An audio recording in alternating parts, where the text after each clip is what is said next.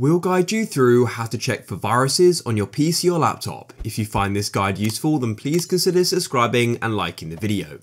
So first of all, come down to the bottom and go and click on the Windows logo and go and open up your settings, or just click on the search and search your settings. Then on the left, go and scroll down and click on privacy and security. And then at the top here, go into the security section and click on Windows security. And what you then need to do is click on open Windows security, or alternatively just click on virus and threat protection.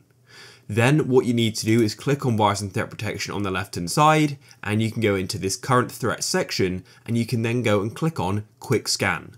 And now Windows is going to go and scan your computer for any viruses or malware which may be on your computer. So all you now need to do is go and wait. And once it's finished, it will then go and give you the results. We hope you guys found this useful. If you did, then please consider subscribing and liking the video. We've got a lot more videos to come, and there's already a load on the channel which you can go and check out. We look forward to catch you in the next one.